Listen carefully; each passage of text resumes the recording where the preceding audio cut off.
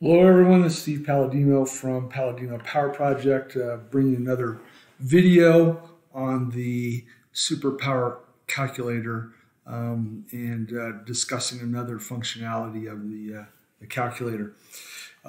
This time we're going to talk about estimating your CP or FTP from a race effort. A lot of people are doing B races instead of a formal CP test. So the value here is that it allows you to calculate your CP, FTP, at least get a good estimate of it using this calculator and your race data. And keep in mind that a lot of people are using modeled derived CP or FTP estimates, such as Stride's Auto CP or WKO's Power Duration Curve modeled FTP, or Golden Cheetah, etc., etc. And you want to be able to double check your model as well. So there's an added value here. You run a race and you calculate your FTP CP from the race, and it allows you to do a double check on what the model is producing.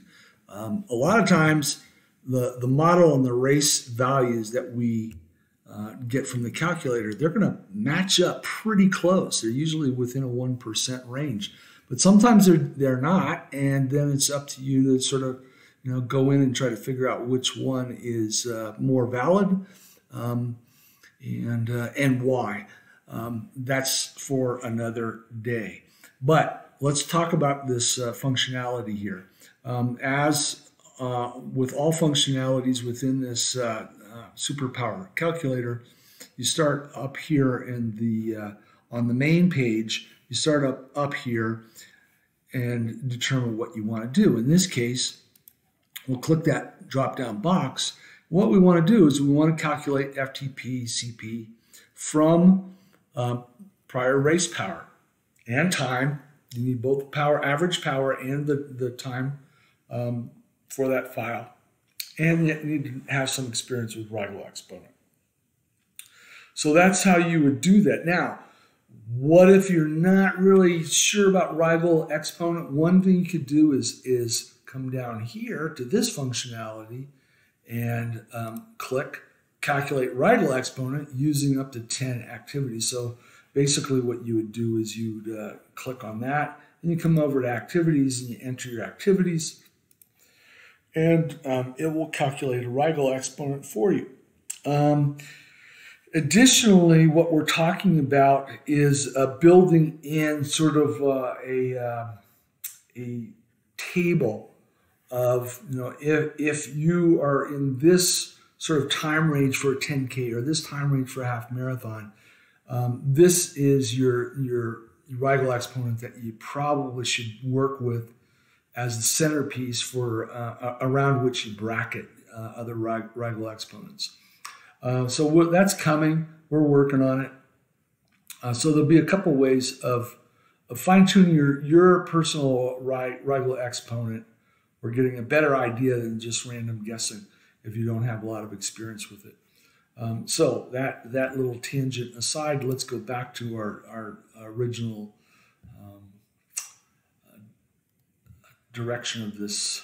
So we're going to calculate FTP and anaerobic work capacity. That's not necessary in this case, but we're going to have to get it from your race power, average power, and your time, and a Rigel exponent. Now, notice that up here in the key, yellow is the required elements. Notice that when I clicked on this, then we had a couple of yellow spots pop up, and that's your race power and your race time. The blue are optional, and in this case, what happens is the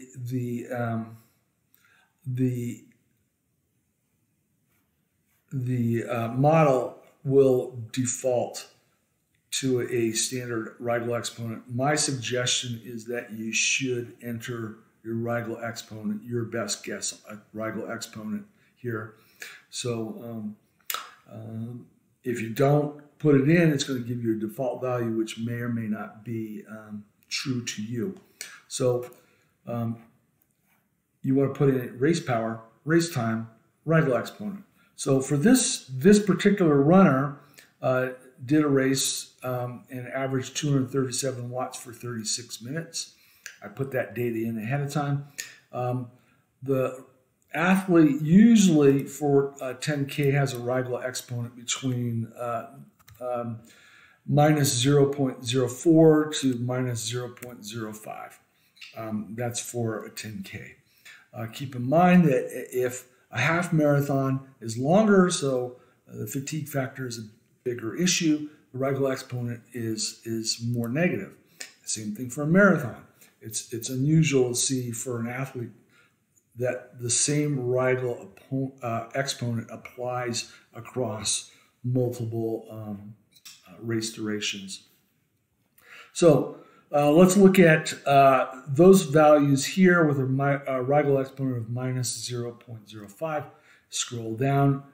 You can do adjustments to altitude, temperature, humidity. I'm not doing that, so everything that from and to are the same in this case.